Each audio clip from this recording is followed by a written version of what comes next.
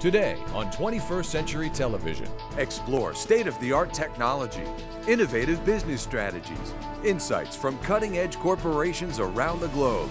A visionary look into the answers of tomorrow, today. Business leaders, business solutions. 21st Century Television. Welcome to 21st Century Business. I'm Jackie Bales. With the rapid pace of increasing internet and data use, have you ever thought about how global communications infrastructure can keep up? Well, with the tremendous increase in bandwidth use and adoption of applications, video, gaming, social media communities, and smartphones, the need for carriers to carefully prepare their infrastructure is growing. Today, we're joined by Eric Contag, COO of GlobeNet, a company that's satisfying this very need. Welcome, Eric. Thank you, Jackie. It's a pleasure to be here. Eric, we mentioned the various platforms that we're using today that depend on bandwidth, but can you explain to us really what bandwidth is and how these everyday things depend on it? Absolutely. Let me use an analogy. Think of bandwidth as a freeway. The wider, the bigger a freeway, the more cars you can put on it. And bandwidth is the same thing. The better your infrastructure is, the wider infrastructure it is, the more data you can actually pipe through that infrastructure. With all these new devices coming to market, you need to make sure that the underlying infrastructure can support the media-rich applications that you're going to need on your smartphones, your tablets, and such applications as media streaming and others. Such a huge demand. So Eric, tell us who GlobeNet is and how you're addressing this increased bandwidth demand. GlobeNet is an international carrier. We own and operate a 22,500 kilometer subsea cable network that connects the United States with Brazil, Bermuda, Colombia, and Venezuela. And what we really do, think of us as the glue between two networks. You have a large carrier, let's say in Brazil, that has thousands, sometimes millions of users that are hungry for news, for traffic, for all sorts of information on their devices. A lot of that content actually lives in the United States or transits through the United States to reach Latin America. And GlobeNet is a glue between those two networks. We allow that data to flow from the major content distribution centers down to the carriers in Latin America, who in turn pass it on to their end users in Brazil, Colombia, Venezuela, etc.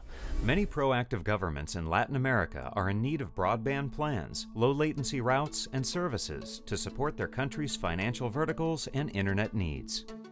GlobeNet has completed a major subsea network upgrade and expansion to have available capacity for the increased demand in this region. Yeah, our growth since 2003, when we started operating this network, we started at that time with 80 gigabits in our network. We have been growing in a rate of approximately 10 to 15% a year. We have today 1.2 terabits, and we are planning the next upgrade to go from 1.2 to 1.8 terabits.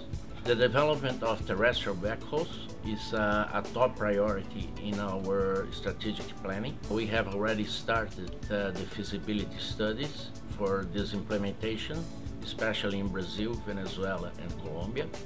This is a very important project for us to be closer to our customers and to provide better services to them in these countries.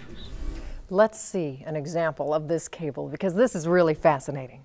Well, let me tell you this before I show you our cable. You would expect that a large amount of users, one of our largest customers in Brazil has 65 million users, 7.5 million of those are broadband or high-speed internet users, and 100% of that traffic is on the GlobeNet cable system. Most people would think that it's a huge infrastructure. You would imagine. You would imagine. But in reality, this is the size of our subsea assets. Wow. And this little tiny part at the very top is really the cable that's carrying the signal. Absolutely. We have 8 optical fibers in this cable, 4 pairs, and each one of them is about the size of one of your hairs. And today we are carrying on the GlobeNet system about 1.2 terabytes of capacity. Through the use of innovative technologies, we've been able to increase the amount of bandwidth that we carry in the system by more than tenfold over these last 10 years. And this cable system is buried deep in the ocean, far away from external aggressors. right? Anchors and fishermen, et cetera. And that's what allows us to deliver the highest quality service that we have in the market today. And the rest of this, we might add, this is all just protection. This is showing the various layers of protection that are around the cable. Absolutely. Now, recently, you were awarded the Global Telecom Power 100 designation. What does that mean for GlobeNet and its customers? Well, it's an honor to have received that award twice.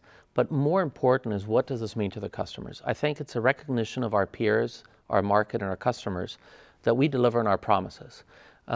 For these carrier customers, reliability, resiliency, low latency, availability of capacity is absolutely paramount. They really depend on us.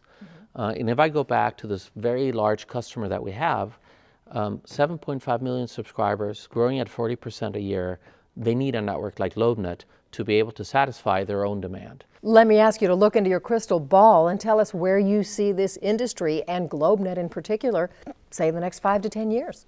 Jackie, I'm very bullish about the industry. I think we're in the right spot at the right time. You have a growing market. I think in general, the developing world is really taking off. Outside of our space, if you look at Africa, that's the next frontier. You see growing economies. It's the same recipe, right? So a growing economy, growing middle class, more disposable income. People are investing in telecommunication services. I truly believe that our world is getting smaller because of a connected world. I think that there's going to be more devices. There's going to be newer applications. I believe that some of the content is going to be developed locally. In Brazil, for example, it's the only Portuguese-speaking country in all of Latin America. Right. And the amount of locally produced content and applications is absolutely staggering. So you're going to see a shift in the directionality of the traffic.